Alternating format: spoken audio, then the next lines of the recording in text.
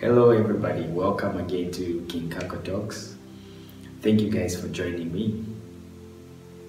Today I will be talking on something that is very important, which is building bridges and breaking barriers. You know, most of us nowadays actually, we focus more on being self-made. And many of us may not necessarily say that, but in our decisions and actions, we reflect that type of attitude. Even when it comes to academics and our studies, you find most of us like to do things on our own, like we know what we are doing.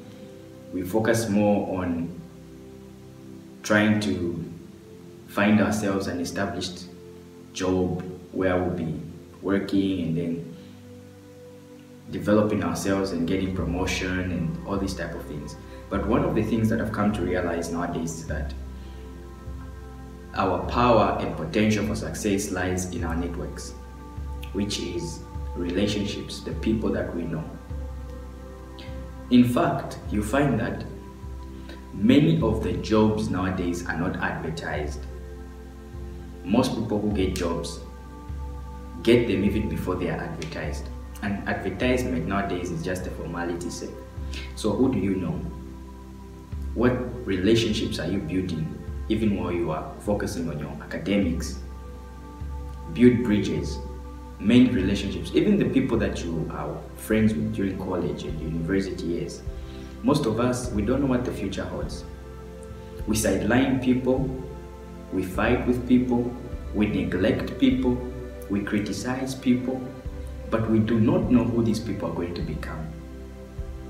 So it is very important to focus on building bridges and breaking barriers, the barriers of relationships such as hate, such as anger, such as fighting, disagreements, and then build barriers focused on mutual understanding, communication, forgiveness, peace, and patience with each other. It is very important because in the end, the person that you are friends with today will be the person that will open the door of success for you tomorrow. So build bridges and break barriers. Thank you very much for joining me, and I hope that you've been encouraged and share this video with others as well. It's King Kako Talks, and see you next time.